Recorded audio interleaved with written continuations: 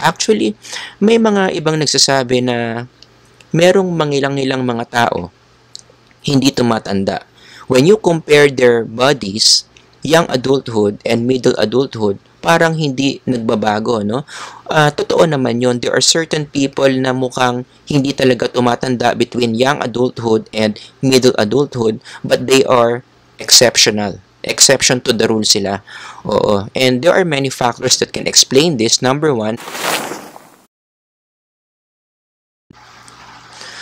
after you spend your time doon sa young adulthood years from age 20 to around your age 30s, now you enter middle adulthood. Usually, yung middle adulthood na yan, nagsisimula yan at age 40. Kaya nga, di ba, meron tayong cultural na kasabihan, life begins at 40. So, there is a life that exists from 40 to a certain point in life, around age 59. Yung 40 to 59 na yun yung tinatawag nating middle adulthood. So, merong isang unique na stage, different from young adulthood, different from any other stages na dapat nating pag-aralan bilang mga psychologists, no? So again, this is what we call the middle adulthood stage. Usually, ang age dyan is from age 40 to 64, and the first people na may isip mo who are in that stage is none other than your parents, especially if nasa young adulthood ka na. So, karamihan ng mga kakilala ko na nasa young adulthood na, around 25, 26, 27, and up, yung mga magulang nila most probably fall within the age range of 40 to 64. So, merong mga unique psychological attributes na pinapakita sa atin yung mga parents natin na dapat tayong maging familiar with if we want to understand what they are going through during the middle adulthood stage. Simulan natin sa physical developments. Ano ba yung mga nangyayari sa isang tao who is within the middle adulthood stage? Unang-una, physical deterioration begins. Nararamdaman na nila yung kanilang pagtanda. So, nagiging obvious na yung kanilang physical functioning is no longer the same compared to nung nasa young adulthood pa lang sila. Meron na silang mga bagay na nararamdaman na nagsisignify na nagsasabi na tumatanda na yung katawan nila. Lumalabo na yung mata, bumabagal yung metabolism, that is why they gain weight, especially fats, no? O, tumataba yung tao, nagiging less flexible sila, and this is very frustrating lalo na sa mga athletes dahil hindi na sila ganun ka-flexible, yung muscles nila hindi na ganun ka-powerful. A lot of these athletes are now thinking of retirement. Nagkakaroon na rin ng wrinkles sa mukha, especially frustrating naman ito sa mga tao na nagtatrabaho in the aesthetic industry. Yung importante na mukha kang bata, especially for example kung artista ka or kung model ka. So, this begin to bother you. And of course, dumadami na rin yung, unti-unti na rin nadadagdagan yung ating mga puting buhok dahil yan sa melanin production. Hindi na masyadong nagpo-produce yung ating scalp ng melanin, kaya ang epekto nun kapag mababa ang melanin levels, dumadami yung puting buhok. And as we know, in our culture, kapag nakikita ang ibang tao ng puting buhok, 'di ba? They associate that with aging. And true enough, marami mga middle agers during this time, kapag pumuputi na yung buhok nila, they are now coming to the conclusion that they are now really aging. So kung ikukumpara mo yung katawan ng tao, young adulthood versus middle adulthood, talagang kitang-kita, litaw na litaw yung difference. So this one is a picture by George Clooney. This one by Tom Cruise. This one by our very own, si Bossing Vic Soto. Ibang-iba yung itsura niya, no? Oo. We have Rosana Roses. And of course, Don Zulueta. Actually, may mga ibang nagsasabi na merong mangilang-ilang mga tao hindi tumatanda. When you compare their bodies, young adulthood and middle adulthood, parang hindi nagbabago, no? Totoo naman yon. There are certain people na mukhang hindi talaga tumatanda between young adulthood and middle adulthood, but they are exceptional. Exception to the rule sila. Oo. And there are many factors that can explain this. Number one, pwedeng genetics. Sadyang mabagal ang pagtanda ng katawan ng ibang tao. May mga ganon, no? Yung mabagal silang tumanda. Kaya minsan may makikita ka, 60 na pero mukhang 40 lang. You know, or 65 na pero mukhang 50 lang because again, that is in their bodies. Their bodies age very slowly. And of course, wag rin natin tatanggalin yung lifestyle. Diba? Malaki ang contribution ng lifestyle whether or not the body will age fast or will age slow. To make the long story short, kung gusto mo talagang mabagal o pabagalin yung pagtanda ng katawan mo, according to many studies, ang critical factor dito is stress management. Mas mababa ang level ng stress mo, mas magaling kang mag-manage ng stress, mas mabagal ang pagtanda ng katawan. So if you would like to look younger than your age, kinakailangan talaga one life skill that you need to develop is to how to manage your stress very well. Okay? So, yan na nga yung sinasabi ng slide na to. No? Napaka-importante niyan for a healthy midlife.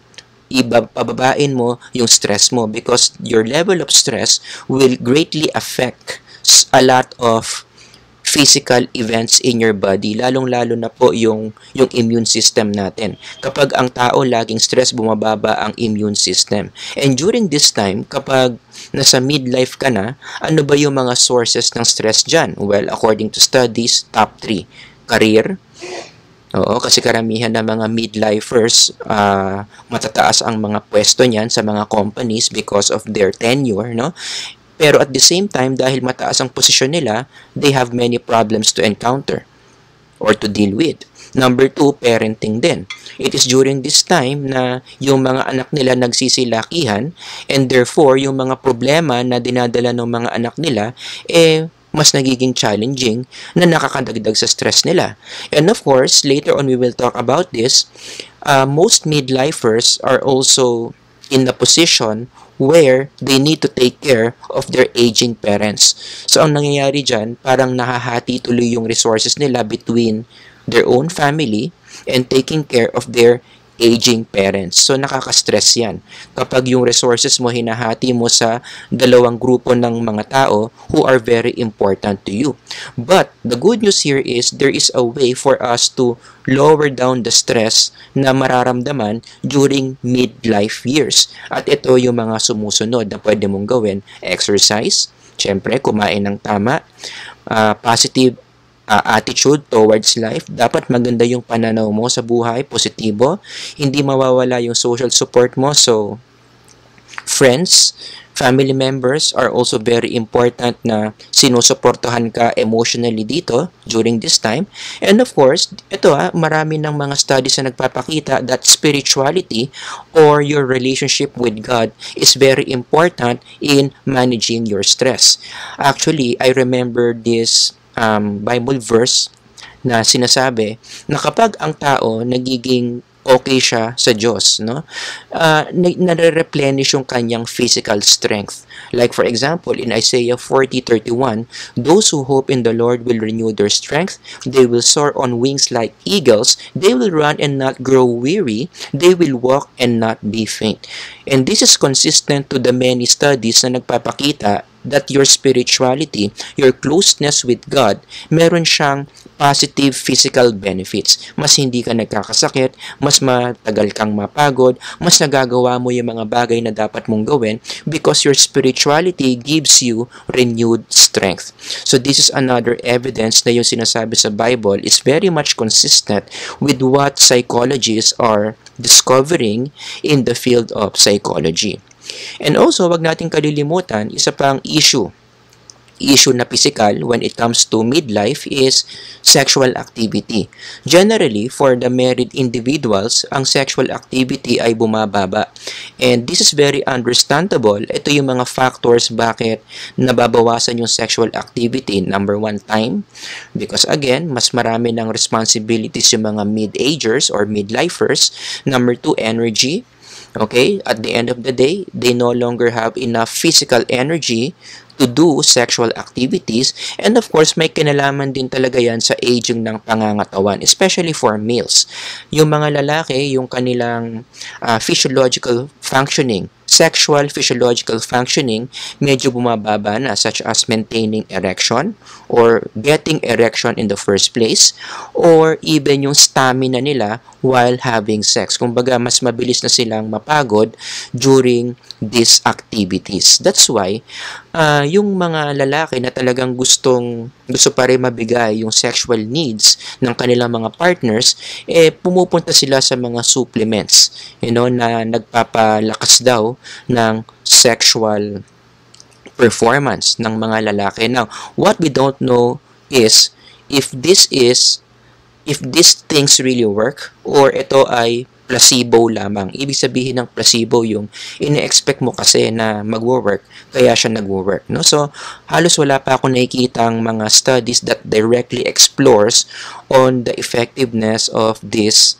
supplements. Pero sabi nga nila, wala namang masama kung susubukan. After all, itong mga ito naman is FDA approved, di ba? So, hindi naman siguro i-approve yan kung merong masamang epekto, no?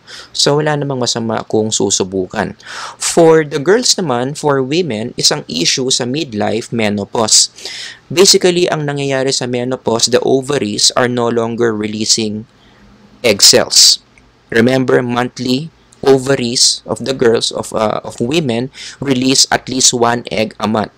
Kaya doon nanggagaling yung kanyang menstrual cycle. But during this time, wala nang egg na nare-release every month, and so as a result, bumababa yung levels of estrogen. At yung pagbaba ng estrogen level, meron yang mga physical effects. Hot flashes, kaya karamihan ng mga nagme-menopause, laging mainit yung pakiramdam nila sa katawan nila. Vaginal dryness or lack of vaginal lubrication, which ang epekto nito is again sa kanilang sexual activity, kaya karamihan sa kanila they find it a painful experience to have sex during this time. And of course, mood swings. O maraming mga women na nagme-menopause, they experience range of extreme moods, no? Minsan masaya sila, minsan malungkot sila, or biglang mabilis silang magalit. These are all the effects of low estrogen levels. Meron yang mga physical as well as mood effects sa isang babae na nagme-menopause. Pero alam nyo, this is very interesting. Sabi ng mga pag-aaral, karamihan daw sa mga simptomas ng menopause are just myths. Ibig sabihin, mga gawa-gawa lamang. 'Di ba? Kasi lagi nating ine-equate na ang babae kapag nagme-menopause, they become irritable, they become anxious, nervous, they suffer depression, nagiging malilimutin, or worse, yung iba raw medyo nasisiraan daw ng bait tuwing nagme-menopause. Actually, modern studies have shown that a lot of these expectations are not true. Most women who are experiencing menopause don't experience the majority of these symptoms. No? Don't get me wrong, hindi natin sinasabi na walang epekto ang menopause kasi meron talaga, pero hindi kasing tindi ng pinaniniwalaan ng kultura about menopause. In fact, nagiging counterproductive yan, no? When you expect these things to happen to you. Let's say nagme-menopause ka, tapos you expect these things to happen, ang nangyayari, nangyayari nga. Kasi nga ini-expect mo na mangyayari. Alright, so one thing that you have to remember is a lot of these reports about menopause are just exaggerations. Oo, ibig sabihin ng exaggerations yung OA. Hindi naman talaga ganong katindi yung epekto ng menopause. Pero, meron pa ring epekto. No? So, one lesson we can learn here is don't expect the worst, because if you expect the worst is going to happen when you undergo menopause. During this time, lalong-lalo na sa mga women, meron na silang mga interventions na kinakailangan gawin. No? Ibig sabihin, walang excuse, dapat gawin nila ito. Dapat na silang magpa-mammogram.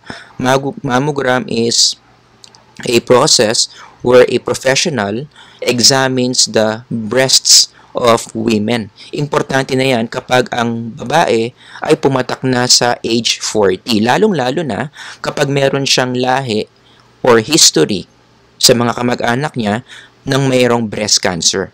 Oo, that's one of the reasons why women should undergo mammogram para ma-early detect kung ano man yung bukol na nagsisimula doon sa breast. Alright? And of course, pap smear. Ang pap smear naman, ang ine-examine dyan is the reproductive organ of the woman. So, these two interventions are a necessity. Ibig sabihin, hindi ito option. Kinakailangan talaga magpa-check ng mga babae, especially kapag narating na nila yung age 40. For the guys naman, ang counterpart niyan is the prostate check.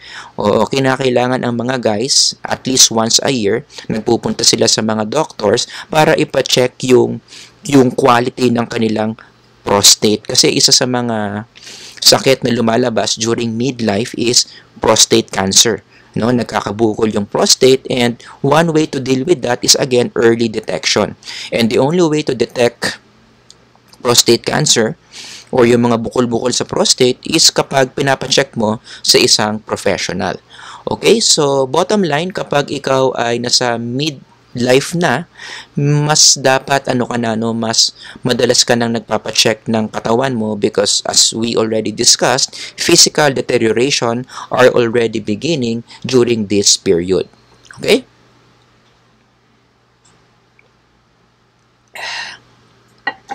Now let's go to the cognitive changes na nangyayari during midlife. Ano ba yung mga pagbabago na nangyayari in the way people think during this period?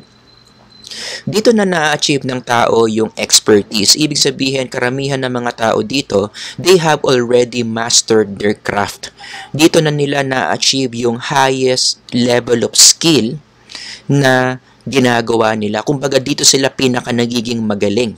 Dito sila expectedly nagiging experts in their field where they are working at. So dito na sila nagiging expert doctor, nagiging expert driver, nagiging expert banker during midlife. Kaya nga, 'di ba? Sabi ko kanina, karamihan ng mga tao dito in midlife mataas na ang posisyon sa kumpanya. Oo, bakit mataas na ang posisyon sa kumpanya? Kasi na-promote na siya ng na-promote. Bakit siya na-promote ng na-promote? Kasi nga, through the years, na-develop nila yung skill na very important doon sa kanilang line of work. Kaya karamihan sa kanila na ilalagay na sa mataas na pwesto because across the years, na-develop na nila yung kanilang expertise. Alright? Pero during this time, meron din silang kinakaharap na compensation. Ibig sabihin naman ng compensation, merong mga nawawala sa kanila, mga physical na hindi na nila nagagawa, and so, a lot of mid-agers, nagko-compensate sila, bumabawi sila sa ibang paraan. So, they deal with their physical limitation with their applied knowledge. Dinadaan na lang nila sa technique. Okay, para mas malinaw, halimbawa, yung paglalaro ng basketball, di ba? During young adulthood years, the body is still very strong. It is still very fast. Mataas pa ang talon mo dyan. Di ba? Pero habang tumatanda, habang umiedad, ang katawan mo, bumabagal yan, yung muscles mo humihina, dumadalas ang injury, you are no longer playing as how you played before nung nasa young adulthood ka pa lang. And so, ang nangyayari, para makabawi ka sa iyong mga physical limitations, dadaanin mo na lang sa techniques. At alam nyo, ramdam na ramdam nyo ito. For example, yung mga naglalaro ng basketball, when you play with people who are in midlife period, marami na silang mga techniques na alam. Sa Tagalog, nagiging magulang na sila. Hindi naman sila daya, pero these are parang aggressive techniques na ginagamit nila para makakompensate sila doon sa kanilang physical limitations. 'Di ba? Yung meron na gumagamit sila ng mga konting siko, nangiipit na sila ng nangahawak na sila ng mga jersey, para hindi makatakas yung binabantayan nila. Okay? So, dyan sila bumabawi sa techniques. Okay? So, even outside sports, ginagawa rin yung compensation na yan. Like, for example, yung may mga kakilala kong mga surgeons. Diba? During their young adulthood years, ang dami-dami nilang inooperahan. Pero, dahil yung kamay nila, yung kanilang dexterity of their fingers medyo nababawasan, ang ginagawa nila, ina-adjust naman nila yung number of operations that they do. Binabawasan na nila. So dati-rate, nag-o-opera sila siguro ng limang pasyente per day. Ngayon, dahil midlife na sila, mina-minus na lang nila yan sa 2 na lang. Oo. Tapos, yung nawawalang pag-oopera na 3, binabawi na lang nila yon, for example, sa consultation. So, less operation, more consultation. Dati-rate, more operation, less consultation. Or, kung medyo malakas-lakas, more operation, more consultation. Pero again, habang ikaw ay nagmi-midlife na, dapat magko-compensate ka doon sa mga skills na nawawala sa'yo dala ng pagtanda. During this time, karamihan ng mga midlifers, nagkakaroon na sila ng integrative thinking. Okay? Ibig sabihin nito, they now have the ability to relate new information to their past experience. Nagkakaroon na sila ng mga bagong diskarte, nagkakaroon na sila ng mga wisdom sa buhay, bunga ng mga past experiences na naranasan na nila. They have the ability to integrate their past experiences and come up with a new knowledge in the present. Okay? Ibang-iba ito, ang integrative thinking, bihira mo yan ma-explore or makita, sa adolescence and young adulthood. Why? Because there are not a lot of experience yet during adolescence and young adulthood, di ba? Konti pa lang yung experience. But when you reach midlife, nag-accumulate na yung mga experiences, and those experiences enables a person na i-combine niya yung mga natututunan niya from those experiences to come up with a new knowledge. Okay? There was an experiment done na pinag-aralan nila yung integrative thinking. So, kinumpara nila yung thinking ng mga young adults at saka ng mga midlifers. In a laboratory, pinabasa sa kanila itong tale na ito. A stream was unable to cross a desert until a voice told it to let the wind carry it. The stream was dubious but finally agreed and was blown across. The thing is, itong tale na ito, if you notice, it's very abstract, di ba? Malabo, bomalabs, hindi mo maintindihan kung ano ba yung ibig sabihin yan. And true enough, in this study, the researchers pina-interpret sa mga young adults, pina-interpret din sa mga midlifers. At tinignan nila yung pagkakaiba ng interpretations ng mga young adults at mga midlifers. And according to the results, karamihan ng mga young adults, gulong-gulo doon sa tale. A lot of them had no idea what this tale is all about. Hindi sila makakome up with an accurate interpretation of the tale. Pero yung mga middle-agers, meron silang mga nasasabi, meron silang mga interpretation of the tale. Let me give you one example. Sabi ng isang middle-ager, I believe what the story was trying to say was that there are times when everyone needs help and must sometimes make changes to reach their goals. Some people may resist change for a long time until they realize that certain things are beyond their control and they need assistance. When this is finally achieved and they can accept help and trust from someone, they can master things even as large as the desert. Grabe, no? So, saan nanggaling yung ganyang interpretation ng mga midlifers? Again, from the many experiences that they had in the past. Kaya hirap ni hirap yung mga young adults na interpret yan kasi hindi pa ganun karami yung experience nila na makakatulong sana sa kanila to interpret this abstract tale. Oo, pero yung mga middle-agers, sa dami ng na-experience na nila, they can easily go back to those past experiences and then combine the lessons of those experiences and then interpret the tale. Kaya naman, during this time, may kinalaman din ito sa pag-pick ng creativity. Kaya karamihan daw ng mga midlifers, Okay? During this time, tumataas yung kanilang level of creativity. They have the ability to create something out of the box. Kasi nga, bumabalik sila doon sa kanilang mga past experiences, kinukuha nila yung mga lessons na natutunan nila, and kino-combine nila yon. Again, that's integrative thinking, and that enables them to create something na bago. 'Di ba? Yun yung tinatawag nating creativity. Sabi nga no, sa karamihan daw ng mga masterpieces ng mga scientist, lumalabas yan or naiisip nila yan during their midlife years. One example is Louis Pasteur. 'Di ba? Si Louis Pasteur yung nag-isip na pwedeng merong mundo na kung saan nandoon merong mga microorganisms. 'Di ba? Siya yung nakadiscover na meron palang mundo na may mga microorganisms. Paano niya o kailan niya naisip yung possibility na yon? When he was in his 40s. Si Charles Darwin, yung kanyang theory of evolution. Kailan ba niya talaga naisip yung theory of evolution? Kailan niya talaga dinevelop yung theory of evolution para maging libro? At around age 50. And of course, wag natin kalilimutan yung mga psych majors dyan, si Sigmund Freud. Kailan ba niya naisip na yung pag-iisip ng tao has 3 levels, conscious, subconscious, and the unconscious, leading to his psychodynamic theory. 'Di ba? Merong defense mechanism, may Oedipus complex. Kailan niya naisip yan? When he was at his 40s. So, karamihan talaga ng mga creativity juices ng mga tao lumalabas yan during midlife. And what's the origin of that creativity? Again, integrative thinking. Yung mga past experiences na naranasan na ng mga midlifers. Alright? Sabi nga ng Bible, no? The Bible confirms this connection between past experience and creativity. Is not wisdom found among the aged? Does not long life bring understanding? So, totoo yan, no? Nakakatalino talaga ang pagtanda. Pero it's not the age that makes you smarter. It's the experiences that you have within that time that makes you smart.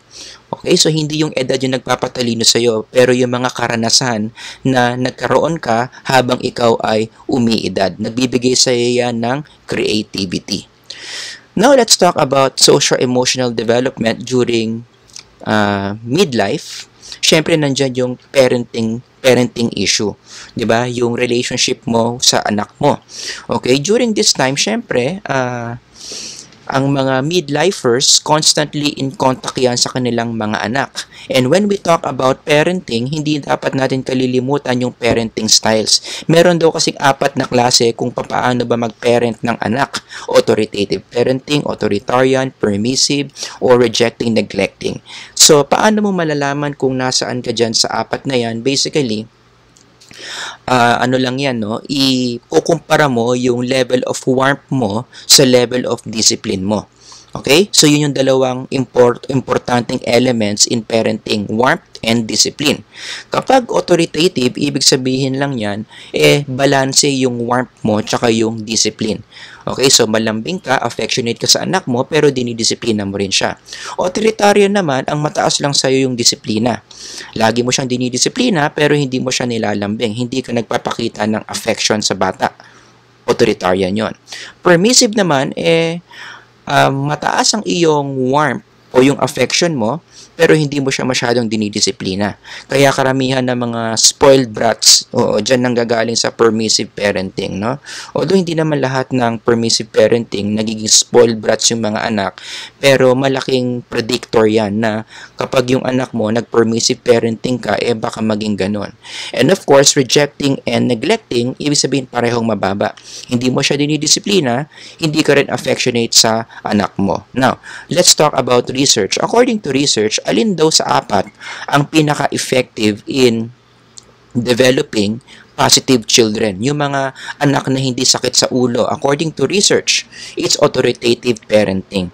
Marami ng mga pag-aaral na nagpapakita talaga na maganda ang nagiging epekto sa mga bata when they are brought up using the authoritative parenting style. This is one example of a journal article that shows that.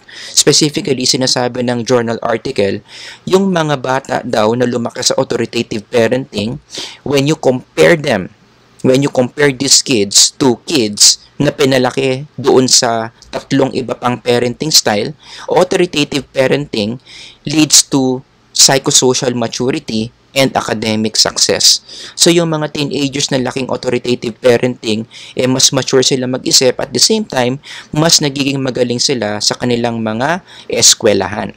And do you know na ang Bible, sinusuportahan din ng authoritative parenting? It is again in line with what research is saying.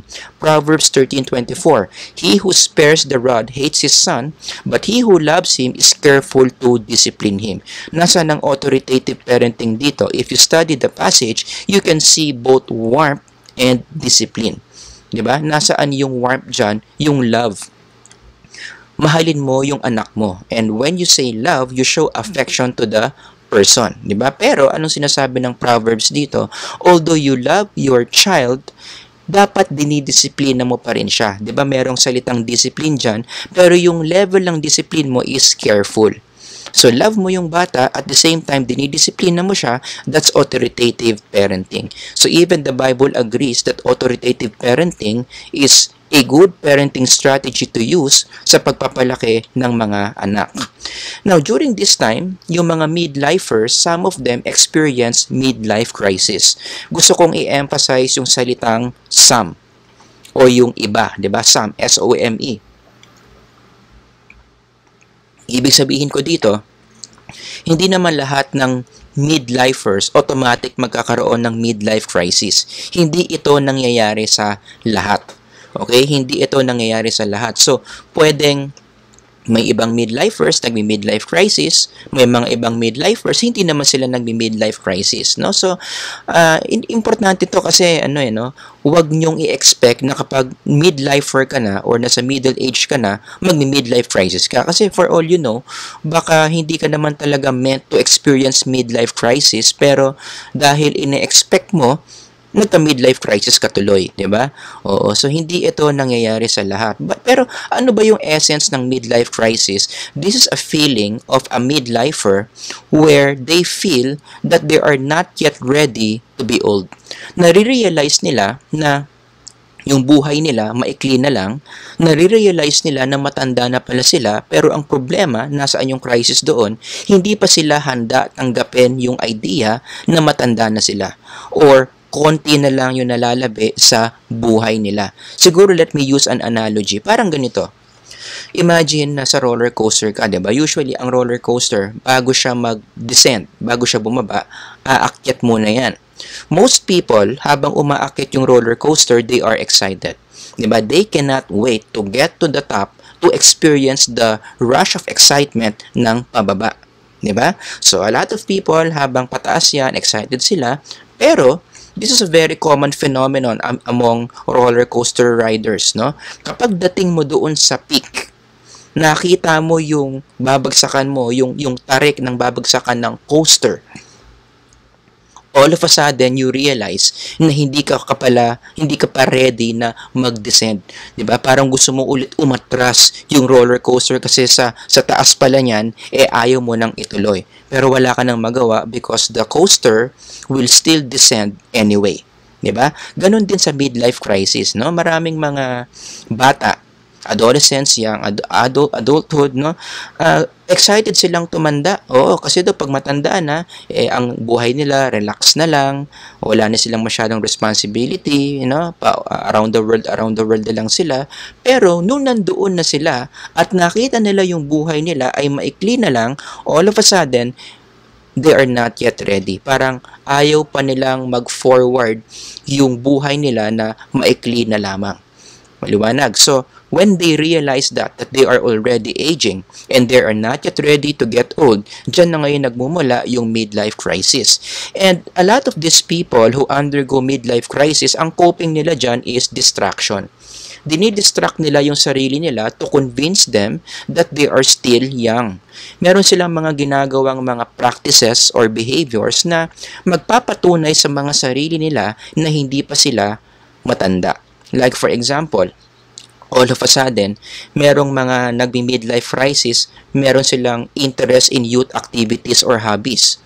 Yung all of a sudden, parang nag-iiba sila ng get up, nag-iiba sila ng damit. Meron silang mga binibiling mga bagay na usually ang bumibili lang noon mga bata. Like ito, yung nasa slide ko. 'Di ba?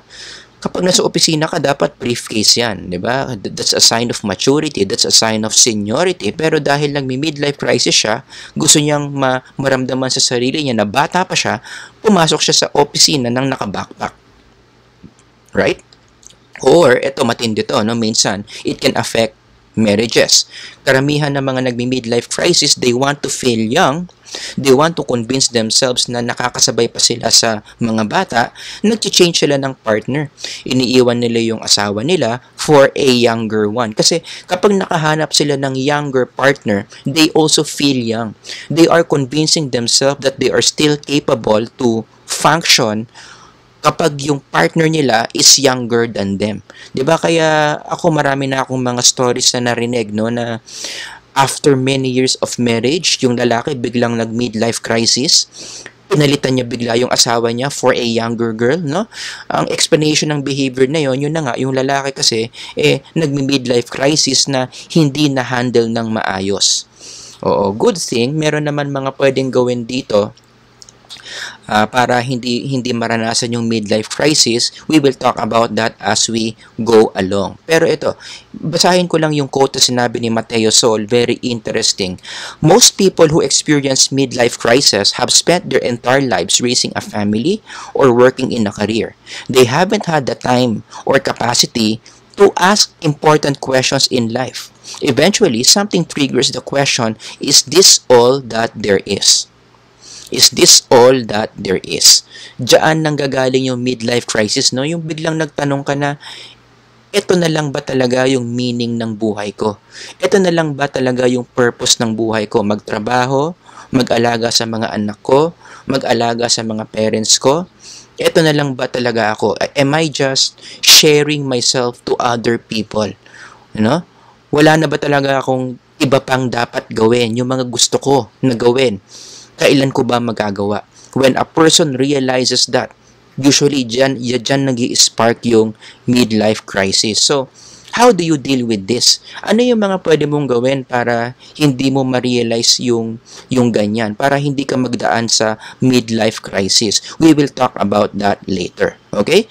Tulad nga na sinasabi ko kanina, another very hard challenge na kinakaharap ng mga midlifers is when they are put in a sandwich generation. Ibig sabihin yan, yung oras nila nahahati between them taking care of their own family and taking care of their aging parents. No, mahirap talaga na experience yan.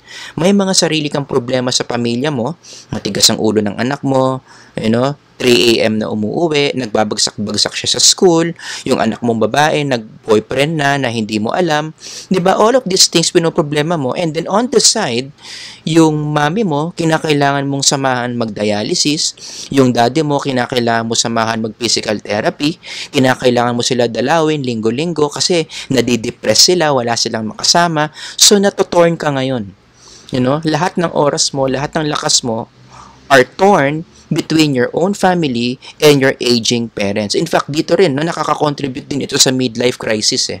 'Di ba? Parang feeling mo wala ka ng panahon sa sarili mo, tapos konti na lang yung oras mo sa mundo, 'di ba? So nag-i-spark din 'yan ng midlife crisis. So again, this is a very important challenge that people should expect when they reach midlife. Kinakailangan marami ka talagang mga emotional resources or even financial resources para magampanan mo yung dalawang roles mo between your own family and your aging parents. So in a way, meron ding advantage yung mga midlifers na wala ng parents by that time, no? O yung maagang nawala yung parents nila, hindi sila mapupunta sa sandwich generation. Now, we have to listen to Erik Erikson tungkol sa midlife. 'Di ba? Sabi ni Erik Erikson, yung mga tao na nasa middle age, they undergo that stage in life, generativity versus stagnation. Basically, ang sinasabi lang ni Erik Erikson dito is If you are a midlifer, one of the most important needs na dapat mong ibigay sa sarili mo is generativity. Meron kang need to contribute or to guide or to give back something to the younger generation. So all of a sudden, yung spirito mo during this time, midlifer ka na, meron na siyang pangangailangan na makakontribute sa younger generation. Again, it's a need. Kapag hindi mo na-satisfy yung need na yan, feeling mo wala kang silbi, feeling mo wala kang makontribute sa younger generation, sabi ni Erickson, mapupunta ka doon sa stagnation part. And that is not good for your well-being, Magiging prone ka sa depression or even, again, midlife crisis. So, if you want to have a healthy midlife, kinakailangan mapunta ka doon sa generativity side. Maiparamdam mo sa sarili mo that you are capable of contributing something to the younger generation. Ito yung pagkakaiba ng young adulthood. Yung young adulthood kasi, yung spirit ng tao during that period, wala pang ganong drive. Young adulthood is all about accumulating. It's all about getting things for the self. Pero kapag midlife ka na, middle-ager ka na, iba na, nagiging baliktad na. This time, you want to contribute something to the younger generation.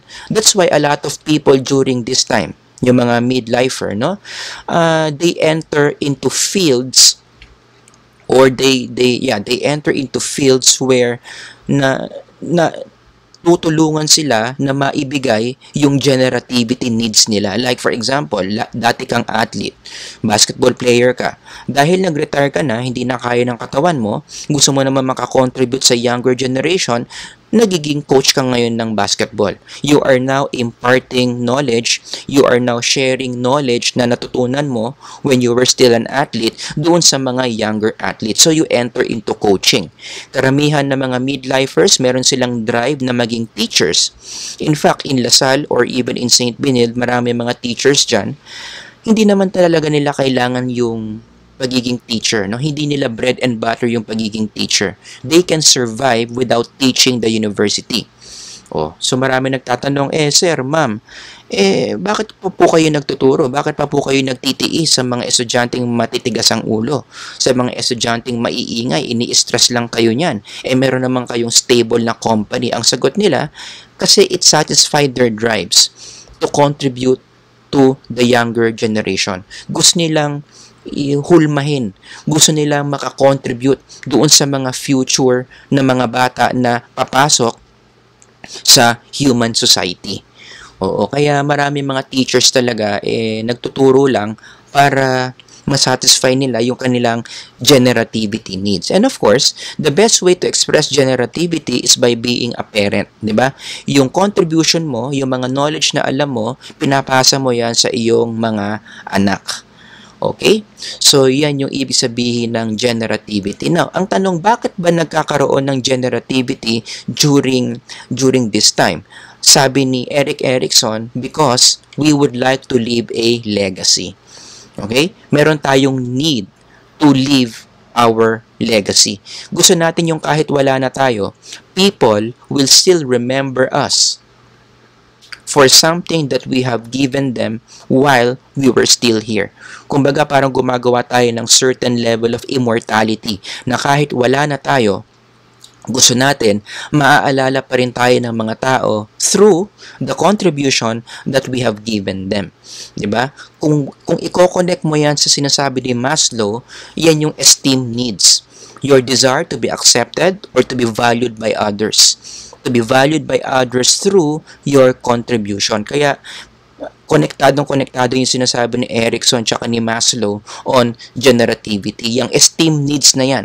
Madalas talaga, nararamdaman mo yung need na yan when you reach midlife. Okay? And yung sinasabi ni Maslow tsaka ni Erickson, pwede mo na naman i-connect yan sa sinasabi ng Bible. Because the human spirit is designed to contribute.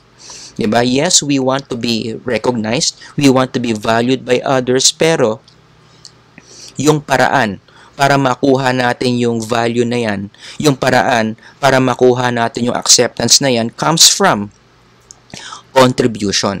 And the Bible repeatedly teaches us that it is very important for us sa buhay na ito before we leave this world to contribute something to the world. 'Di ba? Paulit-ulit tinuro 'yan, for example, in the parable of the talents.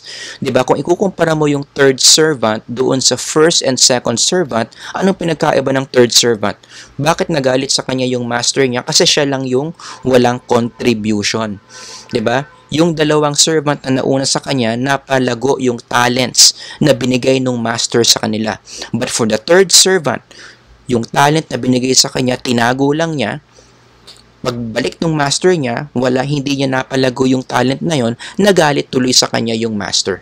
That is a very strong illustration that the Bible is teaching us to be productive, to contribute something to make other people better.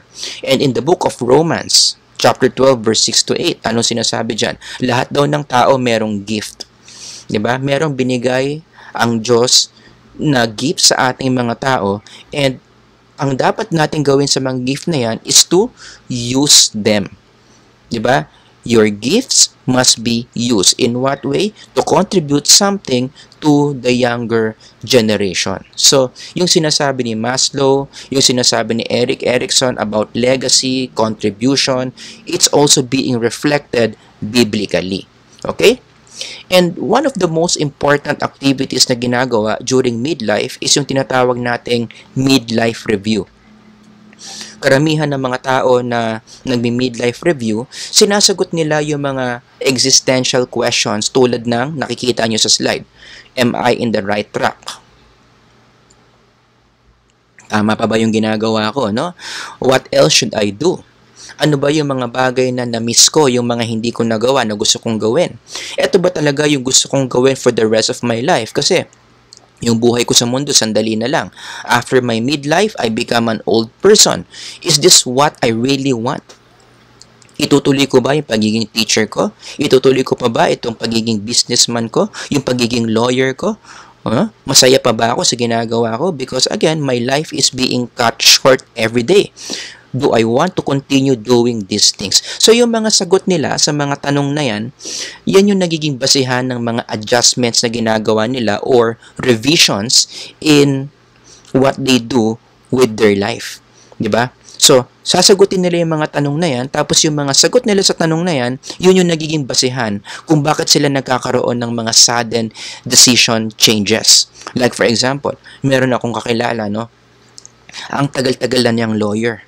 Ang tagal-tagal na niyang lawyer, mga ano na siya, he's been practicing law for 25 years. Tapos biglang nag-midlife review siya. Na-realize niya na yung pagiging lawyer niya, hindi naman pala niya talaga gusto yon. You know, na-realize niya na all this time, naging lawyer lang siya kasi in the first place, yan yung ini-expect na trabaho ng mga magulang niya sa kanya because they are a family of lawyers. But deep inside, hindi talaga paglo-lawyer yung nasa yung passion niya, no? He wants to be in the field of music. Gusto niyang mag-compose ng kanta, gusto niyang gumawa ng mga jingle, yan yung gusto niya. So, ang nangyari nung nag-midlife review siya, ang ginawa niya, biglang out of nowhere, all of a sudden, nag-retire siya as a lawyer. At mahirap gawin yun during that time kasi talagang boom na boom yung kanyang law practice. Ang dami niya mga kliyente. Pero sabi niya, tumatanda na ako. No? Baka isang araw, mawala na lang ako, hindi ko nagawa yung gusto ko. So, ang ginawa niya, nag-decide siya, iniwan niya yung paglo-lawyer niya, and then, nag-set up siya ng music studio sa bahay niya. And that's what he did until the day that he got old. Diba? Ganyan yung mga drastic na minsan ginagawa ng mga midlifers dahil yun sa kanilang pag-midlife review. Kaya kapag may kakilala kayong gano'n, yung biglang midlifer siya, tapos biglang meron siyang decision na ginawa na parang sa paningin mo drastic, hindi siya drastic. Most of the time, nag-midlife review yan. Na-realize niya yung shortness of life. Kaya na-realize niya na it's about time to do the things that I really want to do. In fact, itong midlife review na ito, tsaka yung sudden change of behaviors, no, pwede mo rin to i-connect sa sexuality. Meron naman akong kakilala, all throughout, alam niya na he's gay. Pero dahil sa pressure ng parents, sa pressure ng society, di ba? He pretended to be straight. Tinago niya na gay siya. So, ganun din, ginawa niya yung mga bagay na ginagawa ng mga straight, no? Yung sport niya, pang straight, nag-asawa siya, at meron siyang 3 anak, you know? Pero nung nag-midlife review siya isang araw, sabi niya, bakit ba hindi ko na lang ipakita yung totoong ako? No?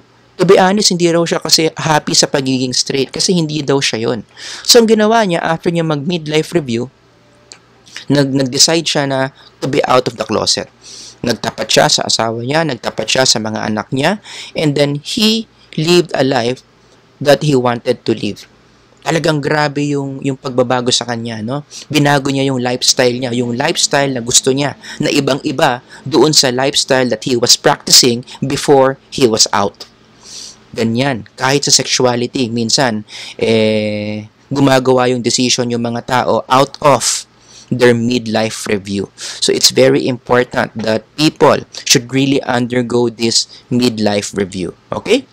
So, what are some of the most important lessons that we can learn from middle age? Number 1, sana na-realize nyo that it is very important for you to nurture your physical health even at younger stages. Kasi karamihan ng mga tao, meron silang maling paniniwala na dapat healthy habit na sila pagdating nila ng 40s, di ba? Uy, 40 na ako, kinakailangan. Watchful na ako sa mga pagkain ko. Dapat itigil ko na yung mga bisyo ko. Actually, that's already late. Oo. Kinakailangan yung, kung gusto mong maging healthy ang midlife mo, kinakailangan healthy yung young adulthood mo. Kung gusto mo healthy yung young adulthood mo, dapat healthy rin yung adolescence mo. Kung gusto mo naman healthy yung adolescence mo, dapat healthy rin yung childhood mo. You see? Cumulative yan eh. So yung pag-develop ng healthy habits should start young. At sino ba itong mga taong ito na kinakailangan mag-develop ng healthy habits? Of course, unang-una yung sarili. Ikaw mismo meron kang disiplina to develop healthy habits. Pangalawa, lalong-lalo na during early years, yung mga magulang. Kaya yung mga magulang, isa sa mga responsibilities nyo is to really make sure that your kids are developing healthy habits. Yung i-develop mo sa kanila yung disiplina sa pagkain, disiplina sa exercise, yung disiplina sa pagtulog, yung disiplina sa pag-handle ng stress, kinakailangan tinuturo yan at such a young age para yung magiging good effects niyan will be cumulative. Diba? Yung mga good effects niyan, nadadala nila yan habang sila ay tumatanda. So kapag healthy yung young adulthood years mo because of your healthy habits, most likely, magiging healthy rin yung midlife mo. Okay, so yung mga nakikinig sa akin ngayon na wala pa naman sa midlife, pero gusto mo na maging healthy yung midlife mo, you start healthy habits right now, regardless kung nasa ang stage ka ng buhay. Number 2, don't waste your experiences, di ba? Sinabi nga natin kanina, isang bagay na magandang nangyayari during midlife, lumalakas o tumataas yung wisdom mo, tumataas yung creativity ng tao. But wisdom and creativity, they have a price. Hindi yan basta-basta na lang na lumalabas. So, meron yang cost, meron yang price. And that is experiences. Kaya one lesson that we can learn here is, wag natin sasayangin yung mga experiences na nararanasan natin as we grow older. Every time that we experience something, sana tanungin natin yung pinaka-importanting tanong, what lesson can I learn from this experience? Maging reflective tayo. Kasi may mga tao, they just passively let the experience pass. Di ba? Meron silang naranasan na bagay. Meron silang naranasang problema. Tapos, nasolve naman on its own. Tapos, palilipasin na lang nila. Hindi dapat ganun. When there is an experience, when there is a problem you encounter, and then, natapos yung problema mo, dapat magre-reflect ka. Bakit ba nangyari yung problema in the first place? Ano yung tama kong ginawa doon sa problema? Ano yung mali kong ginawa kaya nagka-problema in the first place? Ipoproseso dapat natin yung mga experiences that we have learned. Kukunin natin yung lesson na pwede nating matutunan from a certain experience. Kaya ako, I highly recommend people to write diaries. Yan ang maganda sa diaries eh. Kasi kapag nagda-diary ka, na-force mo yung sarili mo to process events in your life. Na natitrain mo yung sarili mo na tignan yung mga magagandang bagay na pwede mong matutunan from your experiences. Diba? So you can only imagine kung ang dami mong na-experience. Tapos lahat yon kinuha mo yung mga magagandang lessons. Diba? It adds a lot of wisdom to your spirit na pwede mong magamit later on as what? As an application to yourself. Ibig sabihin, yung mga lessons na natutunan mo, pwede mong i-apply sa sarili mo. Okay? Or, pwede mong ituro sa ibang tao yung mga natutunan mo sa mga experiences mo. O, pwede mo yan magamit for achieving generativity. Ituro mo ngayon yan sa mga mas bata sa'yo. Okay, so one book that I encourage you to read about this is yung sinulat ni John Maxwell, Sometimes You Win, Sometimes You Learn. Ang ganda niyan. It will teach you how to process experiences that you have and then identify the important learnings that will improve the quality of your life. Magandang librong basahin yan. And number 3, always go back to your purpose. Pinag-usapan natin kanina yung midlife crisis. Paano ba maiiwasan yung midlife crisis? Remember, karamihan ng mga taong nagmi-midlife crisis, ang nagiging question nila is this all that there is? Karamihan ng mga taong may ganyang tanong, is this all that there is? Let me tell you, hindi nila alam yung kanilang purpose sa buhay. Kasi in the first place, kung alam mo yung purpose sa buhay mo, kung alam mo yung calling mo, alam mo yung pinapagawa sa'yo ng Diyos, hindi mo na itatanong yan eh. Because you know the answer. Is this all that there is? The answer is no. Diba? Yung mga bagay na marami mong ginagawa, guess what? Nasa side lang dapat yun eh. Kasi meron kang isang bagay na dapat yun talaga yung focus mo as long as you are living. And yun yung tinatawag nating calling mo. Yun yung tinatawag mong purpose mo. So one way to really prevent someone to experience midlife crisis is to work on the purpose. Dapat malinaw na malinaw sa'yo kung bakit ka ba nandito sa mundo. Why is your spirit existing? Why are you placed in a place where you are in? Bakit ka ba teacher? Bakit ka ba banker? Bakit ka ba attorney? Ano ba yung purpose mo? The more you understand what your purpose is, the lesser the chance you will experience midlife crisis. Pero ang tanong, paano ba na-identify yung purpose according to studies? When you work on your spirituality, when you work your relationship with God, when you meditate on the Word of God every day, most likely, makikita mo yung purpose mo. The maker of your spirit will reveal to you kung ano ba yung purpose na binigay niya sa'yo, kung bakit ka ba niya ginawa. And that's a good thing. Kapag nasagot mo yung purpose mo, nasagot mo kung bakit ka ginawa, then everything comes into place. Lahat ng gagawin mo, kung paano mo gamitin yung oras mo, kanino mo i-spend yung oras mo, lahat yan is anchored to your purpose. Diba? Sabi nga, no? We know that in all things God works for the good of those who love Him, who have been called according to His purpose. Lahat ng spirito na nabubuhay ngayon, inside our body, meron tayong purpose. We are created for something.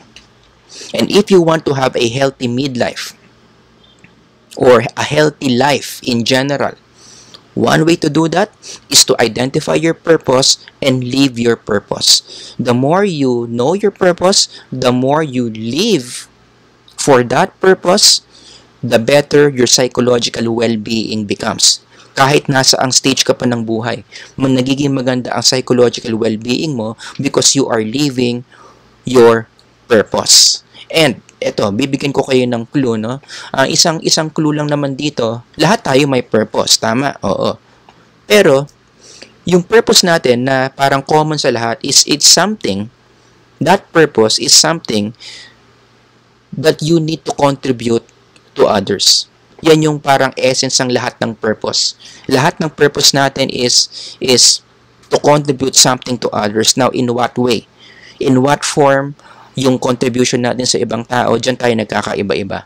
Yung iba, we contribute through teaching. Yung iba, we contribute financially. Yung iba, we contribute through encouragement. That's what you need to find out. Kaya nga sabi ko, you need to work on your spirituality.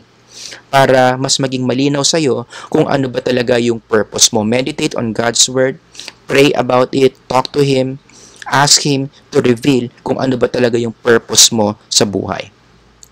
Alright? And ito pa pala, no, before we end this video, another interesting thing about midlife crisis, alam nyo ba, yung midlife crisis, it's not all negative. Merong mga pag-aaral na nagpapakita that midlife crisis can awaken or can even spark spirituality. Ibig sabihin, yung midlife crisis, pwede siyang maging tulay para magising yung spirituality mo, para ma-realize mo na kinakailangan mo pala na ayusin yung relationship mo with God for you to identify your purpose. Alright? So, hindi rin lagi masama yung midlife crisis. Pwede yan maging daan for a person to get to know God better. For a person to get to know his or her purpose in this life. So, yan yung magandang bagay, yung good side naman ng midlife crisis. So, you can prevent midlife crisis by identifying your purpose, or you can also use your midlife crisis as a way to get to know to get to know God better, so that He will reveal to you what's your purpose in life. Okay, so I hope marami kayong natutunan dito sa stage na ito sa midlife. Our next episode will talk more about the last chapter of the human life, which is old age. Thank you for listening, and God bless.